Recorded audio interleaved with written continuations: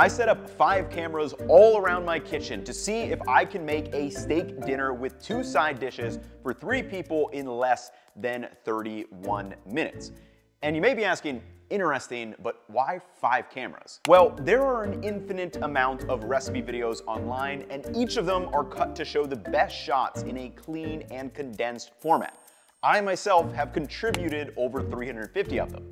But those videos struggle to properly demonstrate what it's actually like to be a home cook. So many questions arise when you start cooking that are completely unrelated to the actual food being made. And I'm talking about questions like, when do I grab out the ingredients from the fridge? What dish should I start first? Are there any tasks I can work on in parallel? How and when do I wash dishes as I cook? Do I need to hover over my steaks when they are cooking? Or what happens if one dish gets done before another? Good and bad, we left it all in this video. So if, for example, my pasta starts to boil over while I'm doing some prep, that's something you can learn from. 5 different cameras, a true home cooking experience. Let's break it down.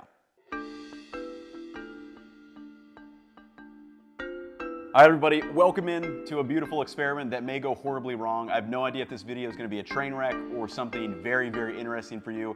As you guys learned in the intro, we've got camera set up all over the kitchen, and then we're going to try to make a steak dinner in 30 minutes. So let's start the timer right now. So to start, our menu is basically steaks, orzo salad, and some roasted broccoli. So I wanted to kind of do 3 different items so you can see me kind of move around the kitchen rather than just like a one-pot meal.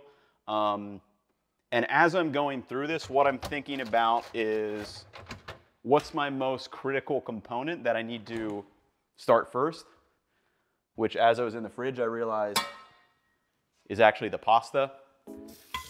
Because with the orzo salad, I need to get the pasta done and cook it, and then I'll also drain it, and it doesn't need to be cooled, but I don't want it ripping hot, ideally. So maybe on the next edition, we'll get a, maybe on the next edition, we can get a pantry cam. So I'm gonna get that started over high heat, big pinch of salt, and then as we've kind of learned, I don't bother waiting for my pasta to boil. It's as long as you stir it a couple times and don't let it sit there, it's not gonna stick. It's not really an issue. And I don't know how much orzo that was, but probably 3/4 of the pound. And away we go.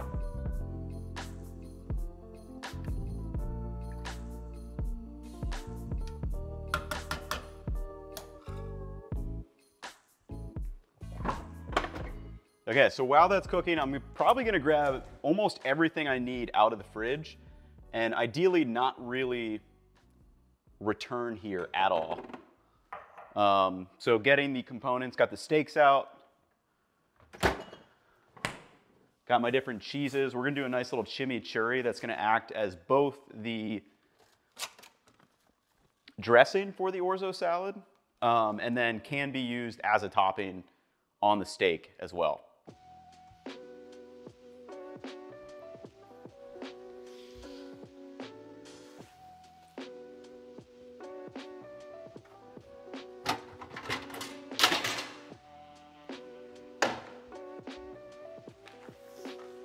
And then speaking of these steaks, I've got 2, these are like massive New York strips. I think in total this was like 2 pounds. So what I'm gonna do for these, I'm just gonna salt them. I like to kind of add pepper afterwards so you get that kind of strong bite of pepper, though you can definitely add it before if you want to. And then just got my meat hand here. So sprinkle from up high and just kind of pat it down just to make sure we're getting full coverage on both sides of these.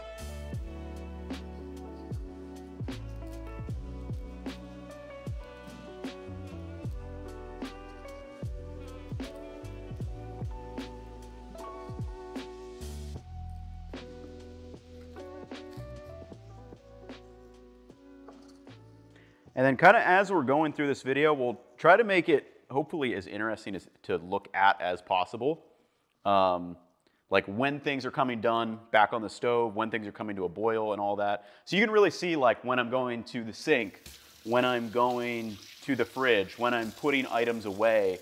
All that are very important things that, you know, home cooks do on a day-to-day basis, but we rarely are actually seeing them in like the videos I'm making or the videos you see on TV or most YouTube videos. So hopefully this is an interesting concept. And I got the idea from that Bon Appetit video where they did it in like a busy brunch restaurant, I think. But I thought it would be very applicable for us to do it in a home cook, so you can see how I'm moving around the kitchen. Not to say that I cook the right way, but just saying to give you something to relate to. Like when am I cleaning stuff? How am I working on tasks in tandem? Like we have the pasta going, we've salted the steaks, and kind of how everything comes together rather than just kind of a piecemeal, like 5-minute section of me giving you the entire recipe. So steaks done, they're just gonna chill over here for now. We'll cook them way towards the end, but just like to get them salted and out of the way. And then what we're gonna do is make the chimichurri next. And this looks like sometimes like cilantro this is parsley, but sometimes parsley may have like a little bit of, I don't know, like sand or like, you know, just like from when it was picked. I think this is like a little gritty, so I'm just gonna wash that off.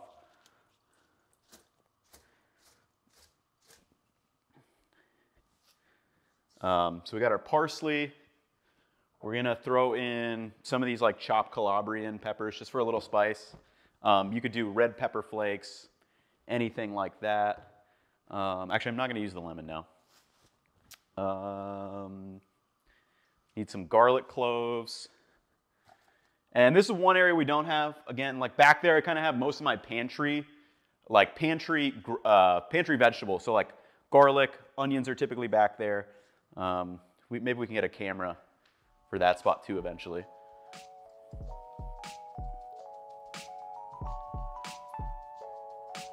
And then let's get some vinegar and olive oil for this. And let me get my knives.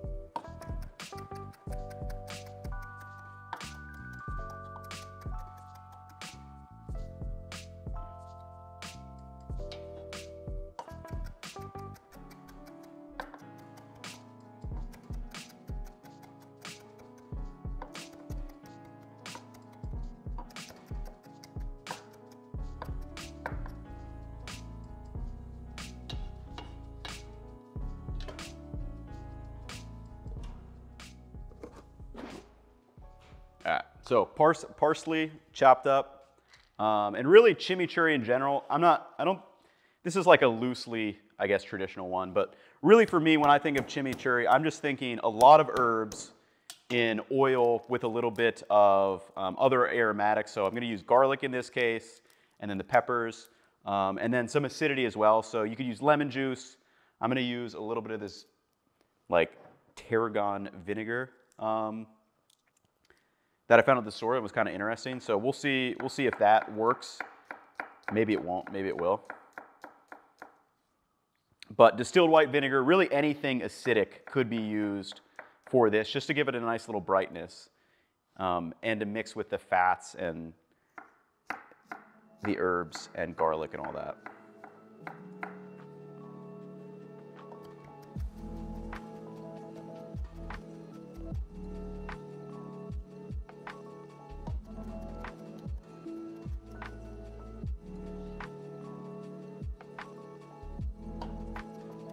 And I think most of the time when I cook at home, I generally, you know, if I'm just cooking for myself, it's generally like a one-pot meal or something I make and throw inside of a sandwich, a taco, something like that. But like when cooking for other people, I feel like a lot of times you want to kind of do multiple dishes just because it's a little bit more fun to actually eat and serve somebody rather than just like, you know, a one-pot meal. So that was kind of the thought for this guy. So I've got garlic in there, and then these are already chopped up actually. So, they're kind of big chunks though. So I'm gonna mince this a little bit.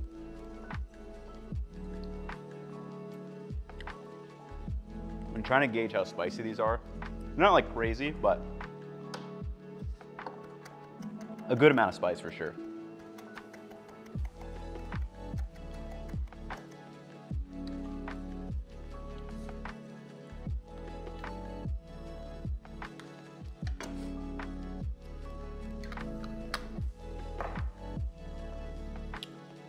Towel.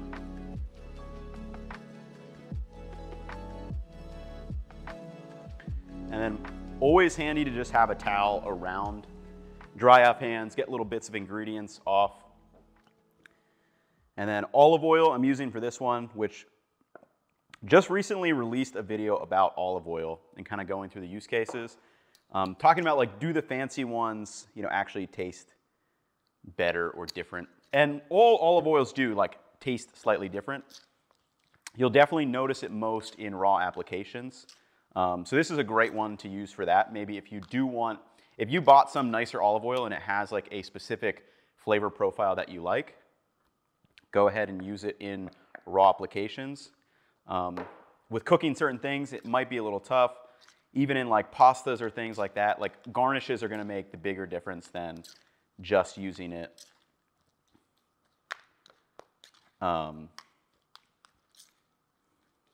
in cooking applications.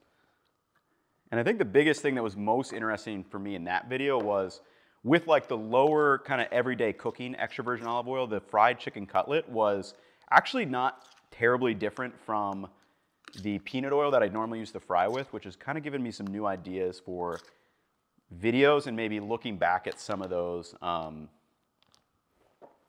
concepts that I've thought about in the past. But that's done, so we're gonna use this for the, ooh, we're boiling up here. So that can happen from time to time, right? But like I said, it's not a big deal for orzo salad. Like it doesn't need to be perfectly cooked or whatever. And then I'm just gonna pop back my, I'm gonna give a little baby splash. Pop back my pantry items.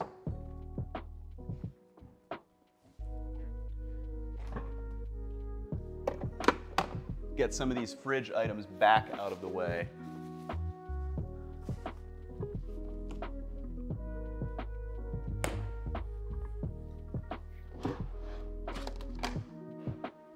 And then we'll get on to chopping up all of the vegetables. Oh, you know what I gotta do? Set my oven on broiler.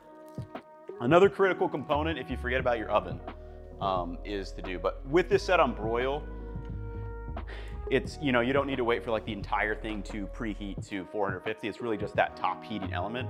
And using the broiler, I feel like is a very underutilized setting on the oven. That is a great one to use. Okay, so we got the chimichurri done, which again, it's gonna be used for multiple things, serve at the table and for the orzo salad as the dressing. Actually, I'm just gonna do one batch, I think, of this baby broccoli.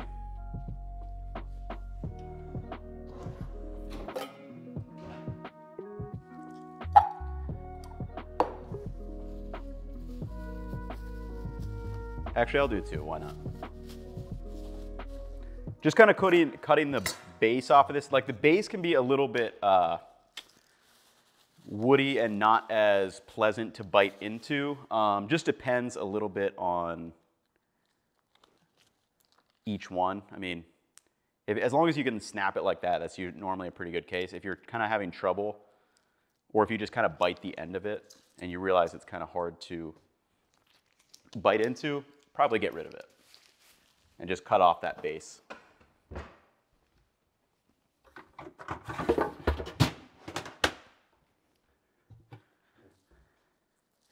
And then for this broccoli, I'm going ridiculously simple.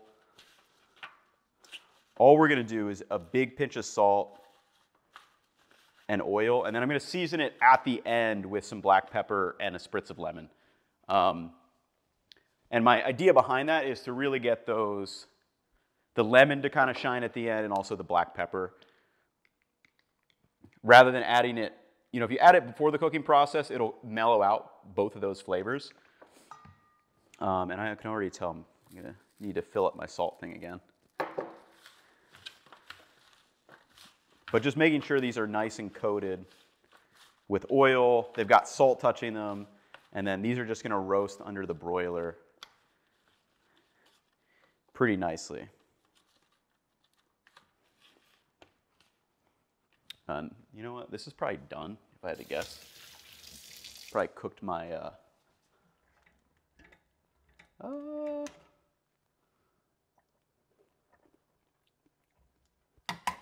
actually, might need a little bit more. It's still a little firm to the tooth.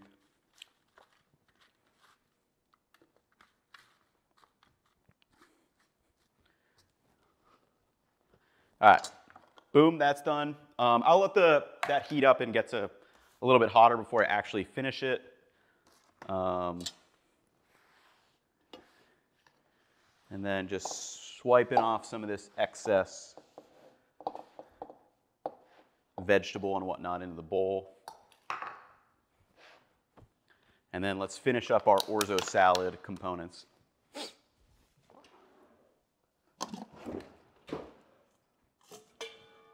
I'm going to toss everything into this bowl, starting with the tomatoes. And again, one of the quickest ways to chop these is just 2 deli lids, slicing them down, bring your knife down through. You can chop them into quarters again if you want to. I'm feeling kind of lazy, so I'm not going to. Sometimes I do that if I want to really, you know, kind of control it and make it nice bite-sized pieces, but, you know, just kind of in the mood to not do that today. And we are under a little bit of a time crunch with 30 minutes. Just toss these into the dishwasher. Toss this fork in there. Probably use a spoon to serve it. Next up, red onion. Big red onion. Probably only going to use a quarter of this for the actual salad.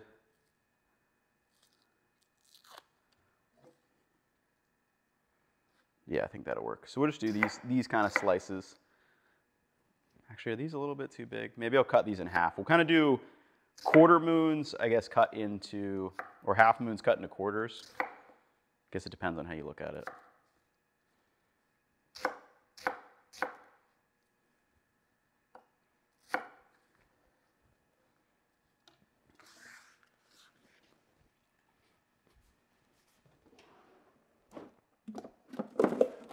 And then I typically just store my onions, like leftover onions, just in a little container like this. Often I won't even put a lid on it, and then I'll just toss it back in the fridge. So I'm going to leave that over there. We'll add our onions here. Oh, garbanzo beans, I forgot we're going to toss in there as well. Let me check this. Yeah, this looks done to me, so. Where did I put that? That is a good question. Uh-oh. Lost the strainer. Oh, here we go. Let me double check, make sure this is done. Yep, that'll play.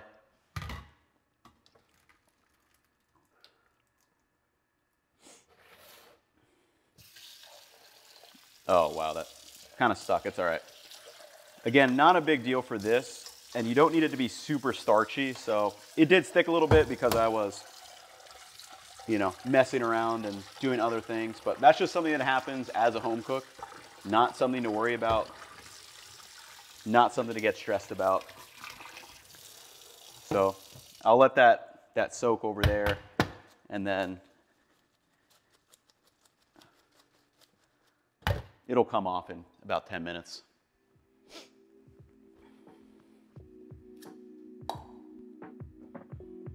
Oh, garbanzo beans, back to what I was getting to. Oh, this guy fell in.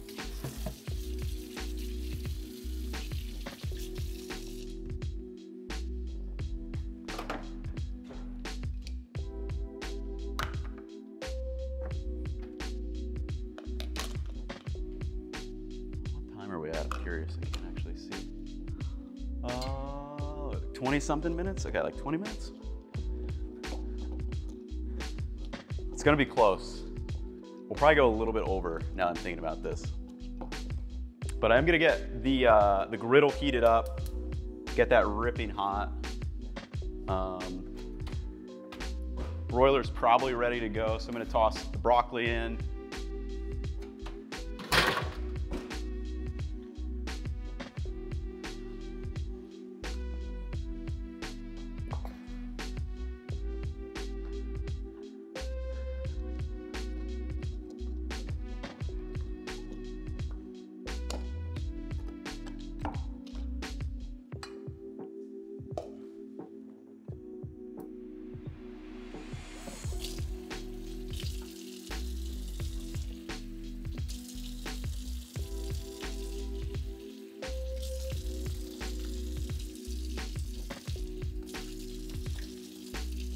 Drain the chickpeas.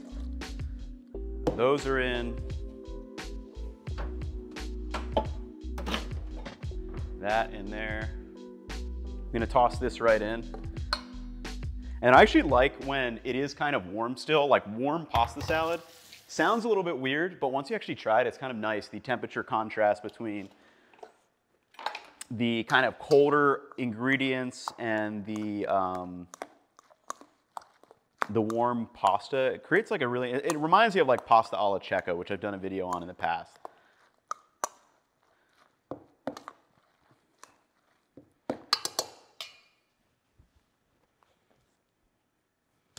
So what I'm gonna do, grab a nice big spoonful of this, plop it right down.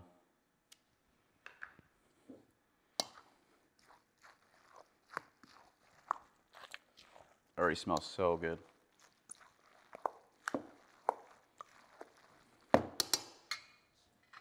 And then I'm going to crumble in some of this feta cheese, which is gonna give it a little salt, a little bit of, you know, kind of creaminess to work in there as well.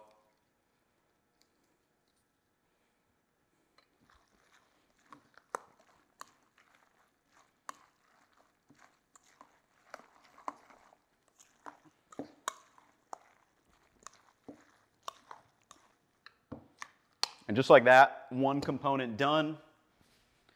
And my towel.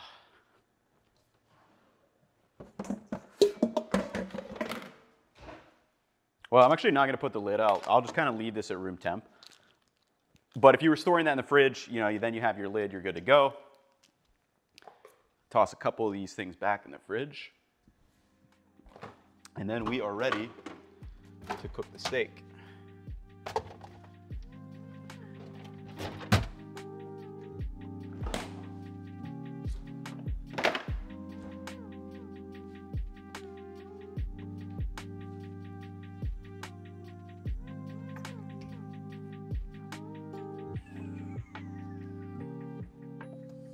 We lost stove cam at the worst time. All right, so I have to pause this video because we lost stove cam right when I'm actually gonna cook on the stove. So we'll take the pause into consideration. Once I have this charged back up, we'll rerun everything. Okay, so I knew something was gonna go wrong. We took about a 15-minute pause just to charge, and I've gotta go quick because it's probably gonna run out of battery. But I took the broccoli out of the oven so it didn't continue cooking. So no cheating there. I'm gonna toss that back in. And then really all that's left to do is cook the steak. And with the steak, because of that salt, it's got some moisture on top of it. So what would be ideal is you let this go overnight and it really dries out. But using a paper towel, good way to just dry it off yourself. And I'm gonna put that dry side face down.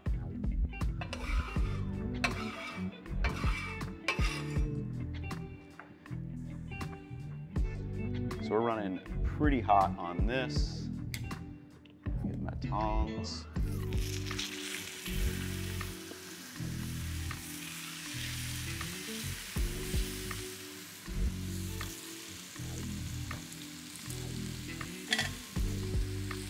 And I'm gonna dry off this other side as well.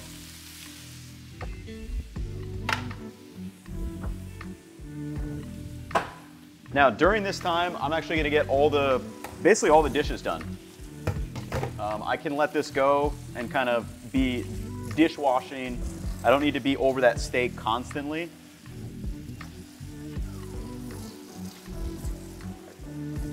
So this is a good example of being able to stack those tasks, cleaning as you go, and really not leaving yourself with much, if any, dishes.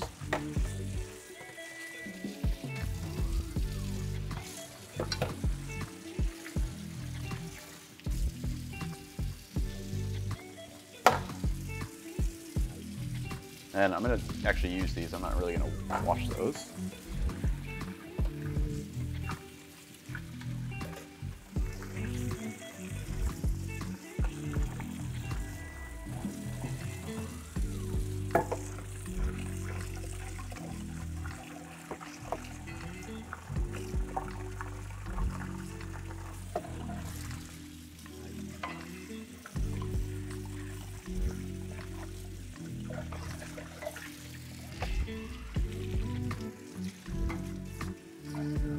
Couple pieces of pasta stuck on there, but we'll get them off in no time.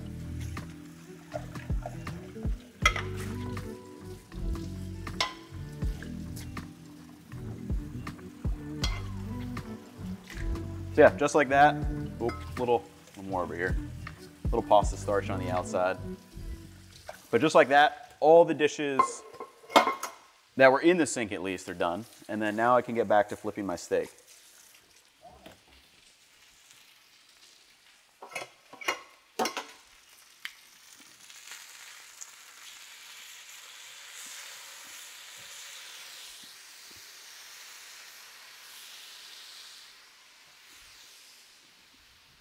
And making sure I'm not burning the broccoli. All right. Broccoli, nice and charred. I'll bring this over to the this cam so you guys can see it, hopefully. All right. Boom, boom, boom.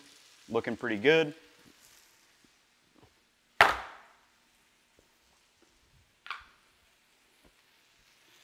And then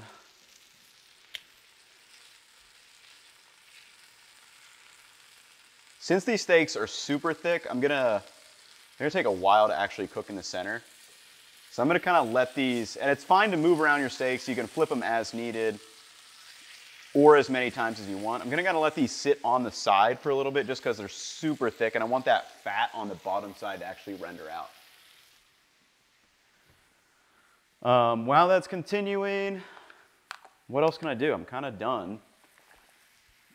Oh, what I can do is grind up some pepper.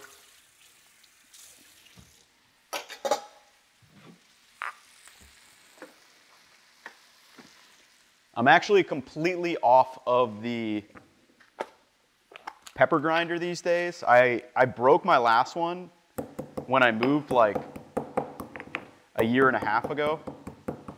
And I've kind of just been relying on the old trusty mortar and pestle.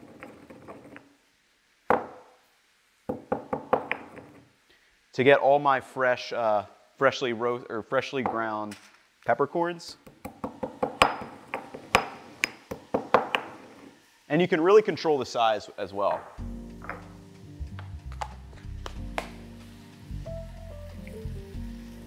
All right, steaks have fallen over. But hopefully you can see, starting to render out some of that fat in that area.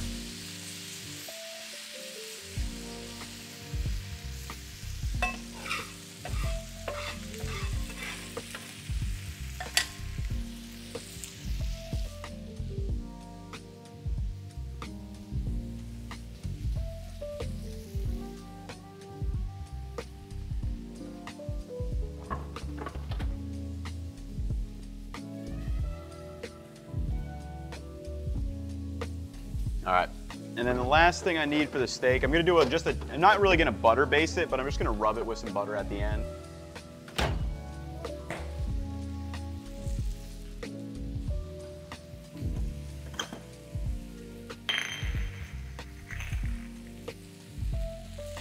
So I'm gonna get that butter out.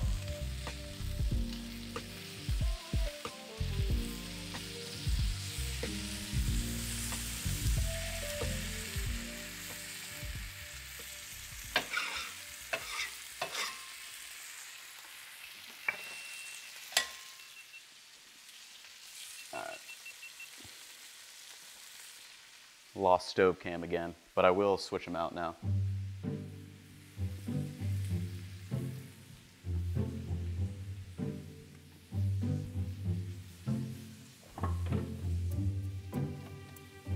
All right, switching fridge cam with stove cam. Got a fully charged stove cam next time. Already big mistake. But the steaks are looking pretty good, so nothing really going on besides the steaks.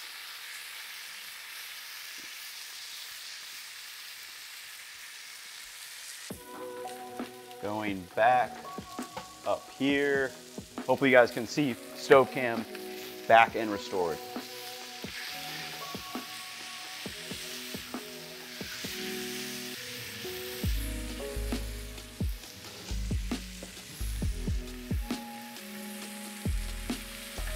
I'm gonna start checking the interior here. So, yeah, sitting about at like 100. I'm trying to shoot these for like 130 before I actually go ahead and take them off.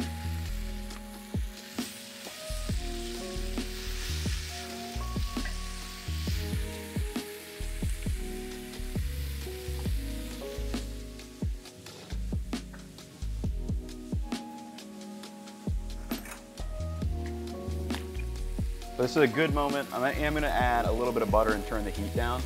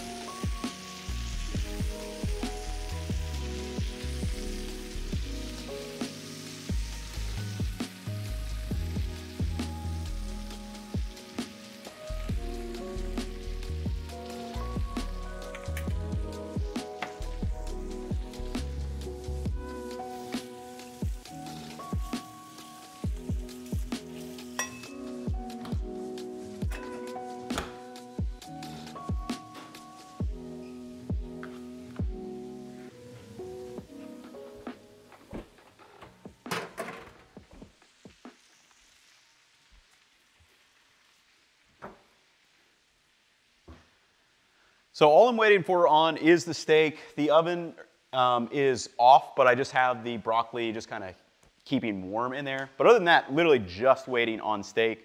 So I may just cut this section and like give a little B-roll as we go and just see what that final time is.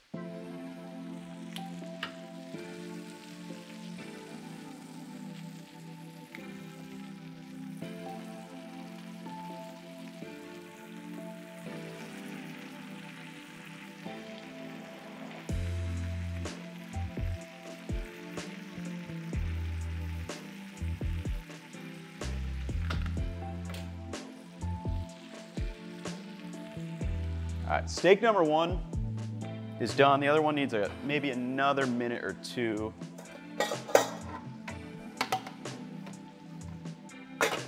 So I'm gonna bring that steak over to rest. Give this a little fresh sprinkling.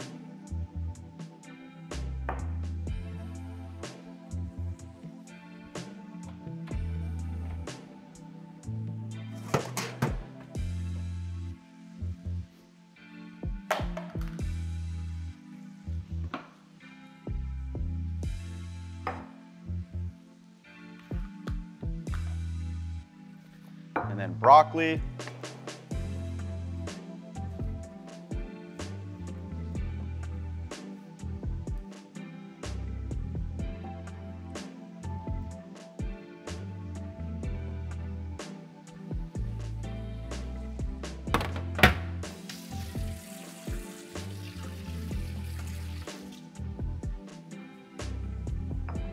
And again, giving this broccoli a sprinkle of black pepper and a little spritz of lime just at the end to, like I said, it makes these flavors pop a lot more, adding them right at the end like this.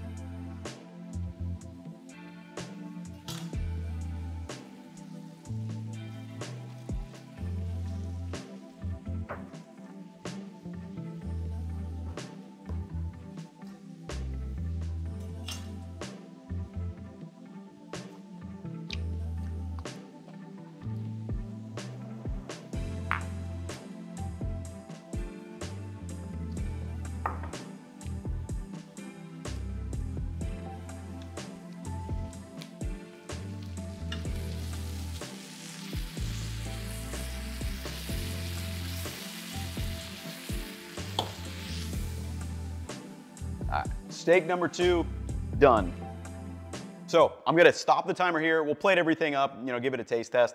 But we have the broccoli seasoned with salt, oil, black pepper, and some lemon. Got the steaks right here. I'm gonna let those rest and then I'll slice into them. And then of course, some orzo salad, and likely gonna serve this chimichurri at the table. But I don't know exactly where we came up, probably about 35, maybe 40 minutes, I'm not sure. But hopefully you guys did learn a lot and like seeing me actually move around. But let me plate up a couple of these and wrap up this video. And the final payoff we've all been waiting for. To serve, I just sliced a bunch of the steak and then slathered over that chimichurri before plating up with the orzo salad and lemon pepper roasted broccoli. Also, this is Pat and Keith who work for me on the team, and I'd say it was an all-around solid meal for just 39 minutes. And hopefully you enjoyed this new look into a video. So let me know down in the comments what you found interesting, what worked, what maybe didn't work. I definitely want to explore more using this format. I can also speed run some recipes so they're not all 40 minutes long. We can do some 10, 15-minute versions, which would be really fun too. But anyway, recipe for this steak dinner will be up on my website if you want to follow it exactly. But that will wrap it up for me in this one. I will catch you all in the next one. Peace, y'all.